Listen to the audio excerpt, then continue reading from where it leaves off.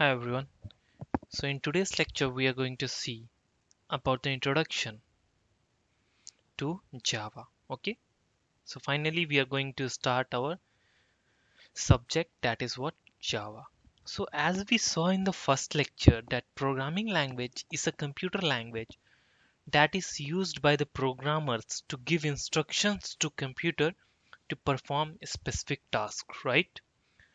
So Java is also a programming language. Java is a very simple, high level, secured, concurrent, platform independent, object oriented programming language. You can say dynamic programming language also.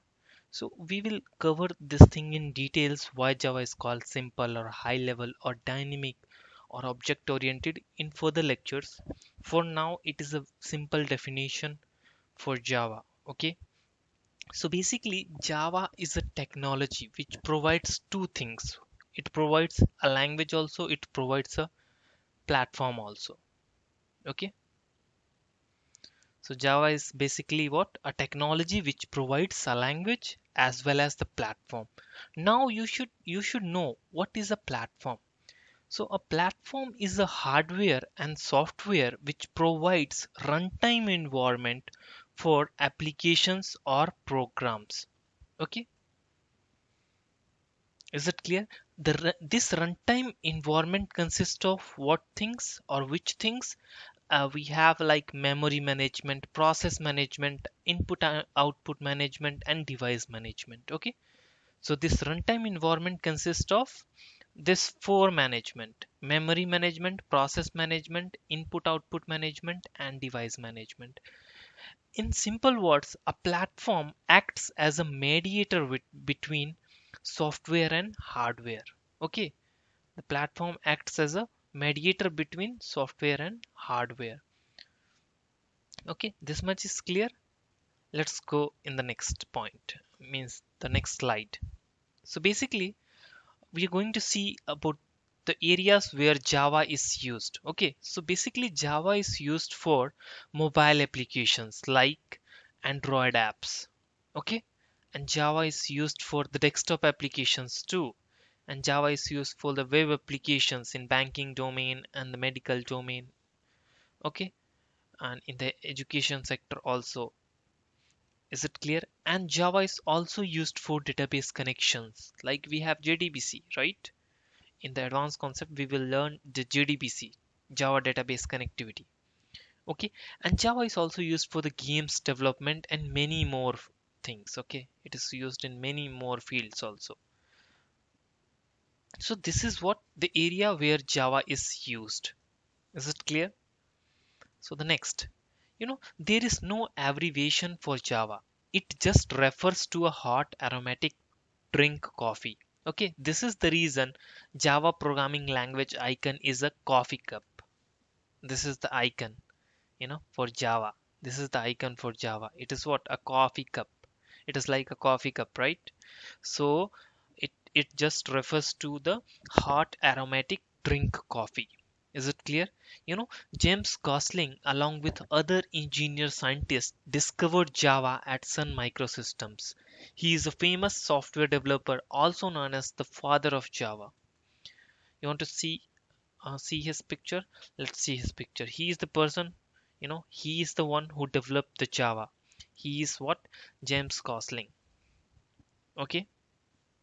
So before starting any programming language, you should know basic terminologies which are used in programming languages, like what is source code, what is compiled code, what is execution, what is compilation, what is executable code, and what is interpreter and what is compiler. You should know about these things, okay, before starting any programming language. At least you should know the overview of this terminologies. So we are going to see this one by one. So the first thing is program that is written by developer or programmer by following some programming language syntax is called as the source code. For example, he is the programmer using Java. He has written this code. So this code is called as what? Source code. So the programmer has written this code.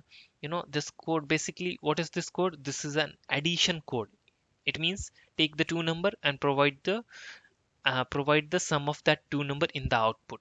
This code is doing that thing, right? So this code is written by the programmer or the developer. That is why this code is called as what? Source code. Is it clear? So source code is what? Developer written program according to programming language syntax. Okay, it's called the source code. So the syntax, the extension of the source code in Java is .java. Okay, in Java it is .java. Don't worry for now. Just remember what is called the source code. Okay. The next thing is what? Compiled code. So what do you mean by compiled code? Compiler generated program that is converted from the source code is called compiled code. Okay. So it is a compiler. So compiler generated program. Here see, the input code is acting as a the source code is acting as an input to this compiler, and after the compilation process you are getting what? Compiled code. Okay, so you should know about the compiler first. So what is compiler? Compiler is a translation program that converts source code into machine language at once. It is a generic definition for compiler. Okay, but in the case of Java, it is not like this. In the case of Java, compiler will convert the source code into byte codes first. Okay, it will convert into byte codes first. Then JVM will convert this byte codes into the machine language. Okay, so this is the case in Java. But talking about the compiler, what is the generic definition? The generic definition is, it is a translation program that converts source code into machine language at once. Okay, and what is interpreter? Interpreter is also a translation program, but this will convert the source code into machine language line by line, not at once. Okay, this is the basic difference between compiler and interpreter. Now, the third thing that you should know, or the fifth thing that you should know, is what? Executable code. What do you mean by executable code? Okay, so OS understands executable program is called as executable code. Okay, so the executable code is nothing but the operating system understanding executable program. Okay, now we have two processes like compilation process and execution process. So let's see one by one. In the compilation process, what will happen? It is a process of translating source code into compiled code. We already saw this thing. Okay, and in the execution step, what will happen? It is a process of running compiled code to get the output. What is it? It is a process of running compiled code to get the output. So here's the example. See, this is the compilation process, source code to compiled code. Then this compiled code will uh, act as an input for the execution process, and you will get what? Output. You will get what? Output. Okay. And the last point is, Oracle Corporation is the current owner of the Java. Who's the owner of Java? Current owner? Oracle Corporation is the current owner of the Java.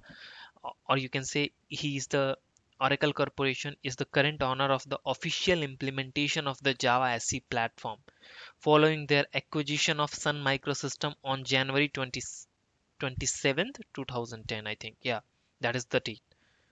Okay.